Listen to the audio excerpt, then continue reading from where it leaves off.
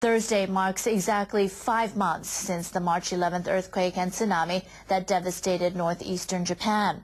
As of Wednesday, police say nearly 15,700 people have been confirmed dead and 4,700 remain missing. More than 87,000 people have lost their homes due to the disaster or have been forced to evacuate by the crisis at the Fukushima Daiichi nuclear plant. Nearly 90% of the planned temporary housing units have been completed, but some remain vacant because they're in remote areas. More than 140,000 people in Miyagi, Iwate, and Fukushima prefectures have lost their jobs, but there have only been about 86,000 job offers. Over 700 households in these prefectures are on welfare. The Labor Ministry plans to step up support for the unemployed in the region by asking businesses nationwide to give them priority in hiring.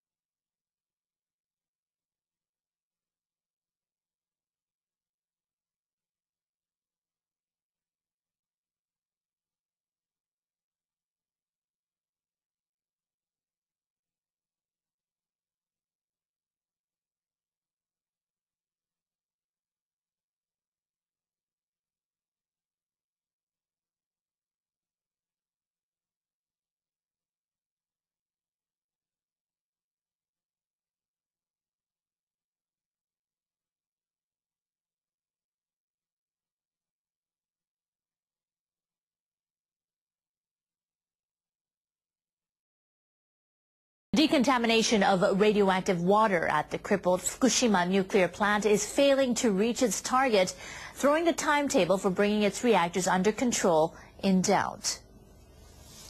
Exactly 5 months have passed since the plant's cooling system was shut down by the earthquake and tsunami disaster of March 11th. Operator Tokyo Electric Power Company has entered stage 2 of its timetable to end the nuclear crisis. TEPCO aims to stably cool the reactors by January next year. Decontaminating thousands of tons of wastewater at the site holds the key. But failures of the installed filtering system have prevented the utility from achieving its initial operating rate of 90%. The figure as of Wednesday stands at 66%. The system has been hit by a string of different malfunctions despite fully operating for more than a month. The Nuclear Safety Commission said on Wednesday that TEPCO must improve the system by pinpointing the common root of problems rather than addressing them ad hoc. To complete the second stage, TEPCO must reduce the amount of polluted water to prevent radioactive materials from spilling outside. That means it must operate the decontamination system effectively.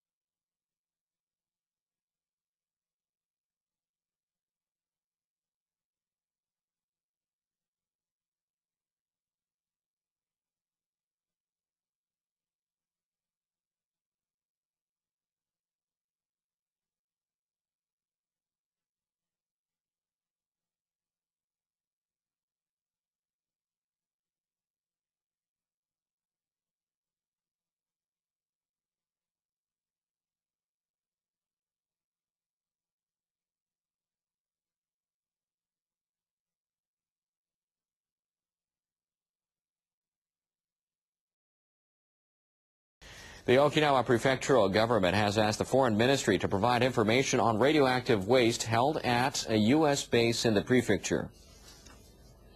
The U.S. military carried out an operation to help areas of northeastern Japan that were hit by the earthquake and tsunami in March. Aircraft and other equipment used in the operation were contaminated by fallout from the nuclear disaster at the Fukushima Daiichi plant. Materials used to remove the contamination are being kept at the U.S. Marine Corps Futema Air Station in Okinawa and an American naval base in Sasebo, Nagasaki Prefecture. The Foreign Ministry notified the Okinawa prefectural government about the matter on Wednesday.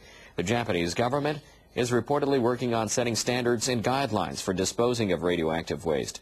A spokesperson for the U.S. Marines in Okinawa says the American military will properly store the waste until the Japanese government disposes of it, adding that its radiation level is so low there is no possibility of a leak. New numbers show people in Japan are getting more of what they eat from abroad. The country's food self-sufficiency rate in the last year dropped below 40% for the first time in 4 years. The Agriculture Ministry says the figure for the 2010 fiscal year through March fell 1 percentage point to 39%. The rate is based on the population's calorie intake of food produced in Japan. This is the second straight year it's decreased. The Agriculture Ministry says bad weather triggered a drop in domestic production of wheat and potatoes, leading to more imports. Japan has set a goal of increasing the country's food self-sufficiency to 50% by the year 2020. That would help it deal with the possibility that rising global food prices could limit imports. The government is using a new income supplement program to encourage farmers to increase their production of wheat, soybeans, and other foods.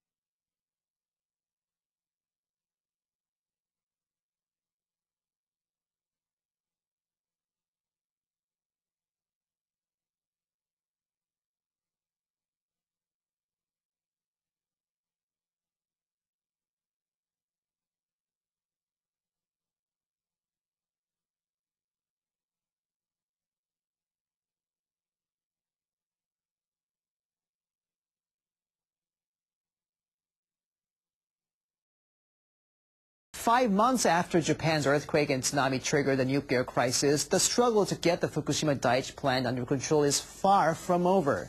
Workers are trying to get the system that decontaminates highly radioactive water working at full capacity. The plant's operator, Tokyo Electric Power Company, has resumed the circulatory cooling systems for spent fuel storage pools at 4 of its reactors. It fixed the problem at the number 1 unit on Wednesday. TEPCO has been cooling 3 reactors since late June by cleaning up highly radioactive water and then circulating it. Japan's Nuclear and Industrial Safety Agency says the temperatures of the reactors have been relatively stable at around 100 degrees Celsius. That lowers the risk of another hydrogen explosion. But the water filtration equipment has been plagued with problems. The decontamination operation has been repeatedly suspended, slowing down the process. TEPCO is reducing the amount of water it injects into the reactors to limit the buildup of contaminated liquid. That means its plan to put Fukushima Daiichi into cold shutdown by early 2012 could be delayed.